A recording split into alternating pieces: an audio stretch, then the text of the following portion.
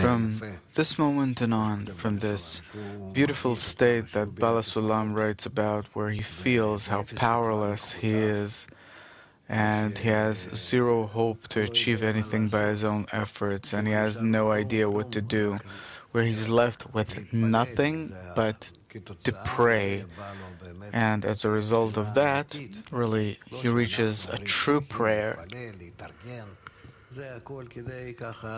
Not like we're saying that we have to pray and get organized. It's just in order to make room for this state. But here he reaches a state where, from the despair, from no hope at all,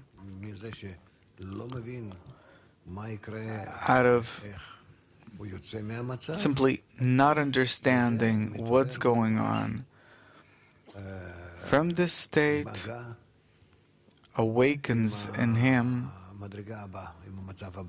a connection with the next degree, that to turn to the Creator, this is the only Savior, salvation, and the true action, trustworthy action, that then he has who to turn to, who to ask from, and really then reaches a true plea to the Creator, even though that here too there are different states of lo lishma and lishma. What is he needed for? What exactly is to do contentment to the Creator, to escape his own troubles? There are many calculations here, but already, as a result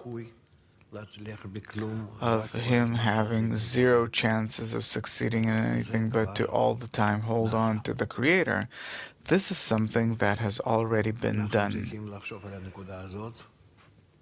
We have to think about this point and to try and feel it in practice,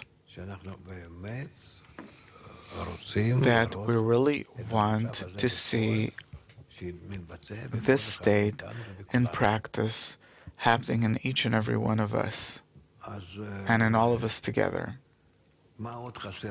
So, what are we still missing in order to be there?